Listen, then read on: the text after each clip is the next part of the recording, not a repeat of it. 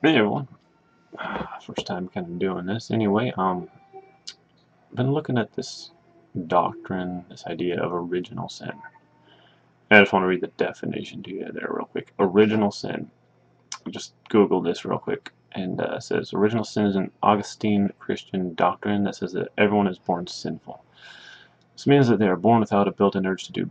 They are born with a built-in urge to do bad things and to disobey God. It is an important doctrine within the Roman Catholic Church. There.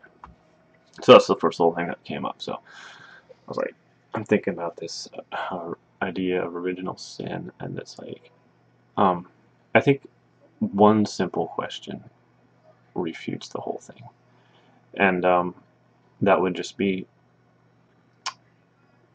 well, I guess maybe a couple questions.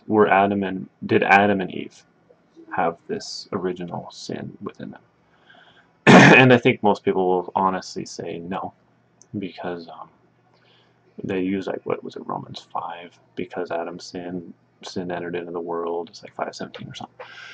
They'll use that to say that, because of Adam's sin, sin entered into the world. Well, so then before that, Adam probably wouldn't, they say, wouldn't have had this idea of original sin within them, this sin nature.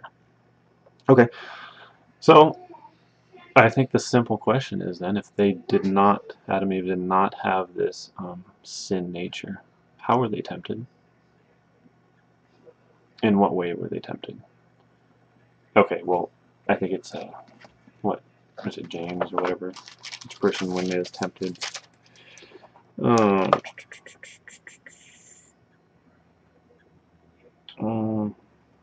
on a moment.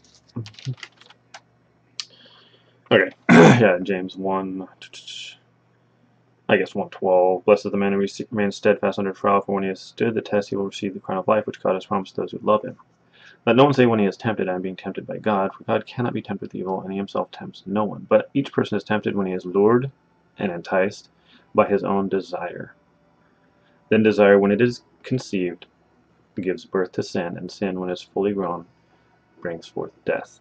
Okay, so how were Adam and Eve tempted?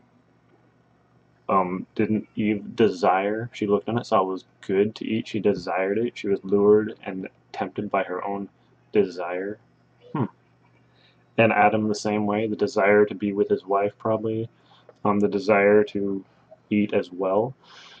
um, there's no difference. There's no distinction. How are we tempted? Oh, by our own. It says right here. Hold on one moment, love. By our own desires. It's the same way. So then, how do we have a different nature as far as one with a tendency to sin as opposed to this? What's the difference? Anyway, that's my question. Hold on a second. Okay, sorry about that. That's my question. If they were tempted the exact same way we are, then what exactly is the difference in our nature? Simple question. I would really appreciate some answers on this that can try and support this idea of original sin in the face of this question. Thanks for watching. I think this should pretty much just blow up this idea of original sin. Yeah. And then you look at Christ. Christ was tempted. How was anyone tempted? By their desires.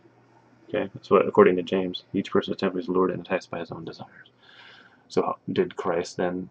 Would you then say that Christ had this idea of original sin? No, people say that he didn't because he was born of a virgin. Blah blah blah.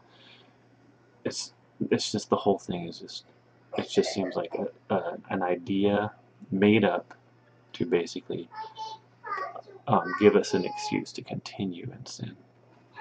So anyway, thanks for watching, everyone. Give me some feedback if you want. Appreciate it. Okay, bye.